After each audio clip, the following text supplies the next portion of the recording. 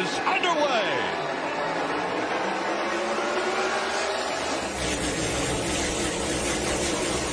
What's going on, guys? Welcome back to another episode of KozMatt's Race Recap. Let's get right into the 27th race of the NASCAR Cup Series season, the first playoff race of the season that brought us to Darlington for the night race. Let's get right into this thing with some crazy action to start it off. The front row to start today's race was Joey Logano and Christopher Bell. With the two of them battling for the top spot early on the start of the race, we saw Joey Logano take advantage of Christopher Bell on that top line, eventually taking the race lead.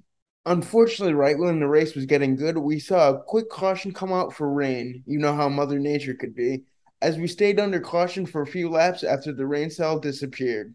With Joey Logano once again taking control of the race lead, as he led every single lap until the competition caution on lap 36. Everybody coming down pit road under this caution to put on 4 fresh Goodyear tires and make some much-needed adjustments.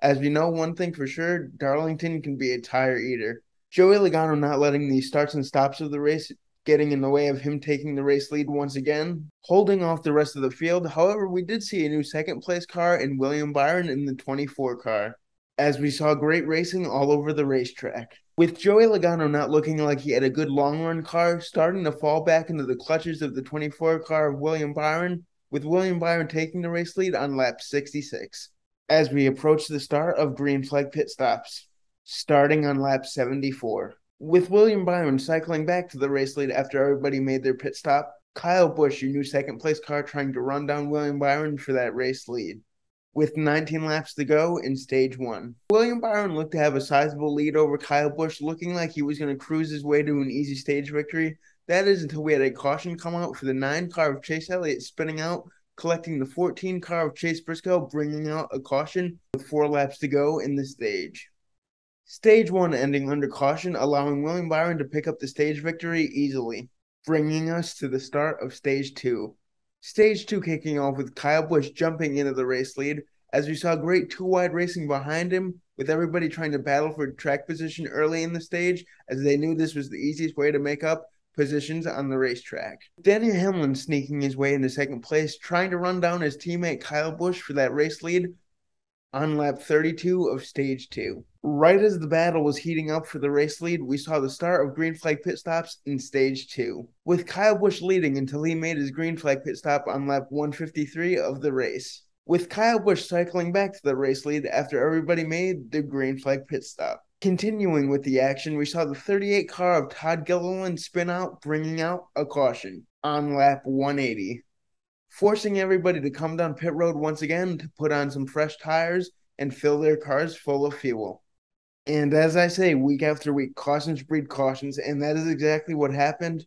The 5 car of Kyle Larson pushing his car too hard on the restart, spinning himself out, bringing out yet another caution on lap 193. With the green flag waving once again to restart this thing, we saw Kyle Busch retake the lead. However, his teammate Martin Truex was still hot on his heels for that race lead, powering his way right around Kyle Busch on lap 208 of the race, taking the race lead. It was a bit of a spin fest in Stage 2. This time the 51 car of Cody Ware spinning out, bringing out another caution, with 12 laps left to go in Stage 2, as we prepared ourselves for an 8-lap shootout to decide the winner of the stage, with Kyle Busch fighting hard to get around his teammate Martin Truex for the race lead, holding him off to get the Stage 2 victory. A chaotic Stage 1 and 2 behind us, we geared ourselves up for a wild third and final stage to the finish. The final stage kicking off with Kyle Busch and Joey Logano leading the field of green, with the two of them wrestling for the lead early in the stage, Kyle Busch eventually taking the race lead with Joey Logano still hot on his bumper. Busch eventually extending his race lead as we hit the halfway point in Stage 3, with the first of 2 final green flag pit stops fast approaching with 100 laps to go. As we saw craziness on the racetrack as green flag pit stops were cycling through, the 4 car of Kevin Harvick catching on fire, bringing out the caution with 93 laps to go, shaking up everybody's pit strategy. The 18 car of Kyle Busch just mastering the restarts as he took the lead once again from his teammate Martin Truex. Martin Truex still putting up one hell of a fight as he retook the lead with 74 laps left to go in the race, jumping right into the start of final green flag pit stops that started with 48 laps left to go. Unfortunately for Martin Truex, after he and Kyle Busch made the green flag pit stops, he cycled out to the race lead, but he lost his power steering, giving up the lead to his teammate Kyle Busch.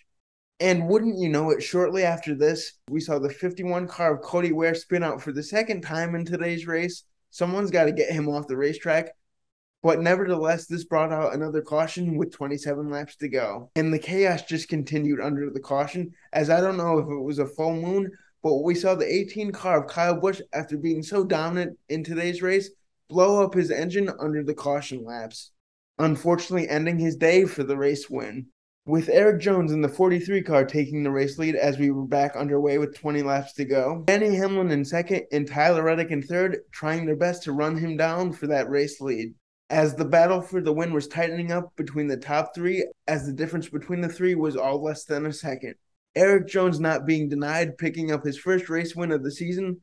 The race coming down to the last lap, Denny Hamlin in second putting in one hell of an effort, but Eric Jones just could not be stopped, picking up his first race win of the season, and win number 200 for Richard Petty Motorsports. What a win for Eric Jones, I must say, and what a way to start off the NASCAR Cup Series playoffs. Eric Jones is one hell of a race car driver and a nice guy. I couldn't imagine anybody else but him picking up this win. Much deserved. Let me know what you thought about the race. Always like, comment, and subscribe. And Matthew and I will see you Tuesday with a Monday Night Raw recap. Peace out. Come on and fight.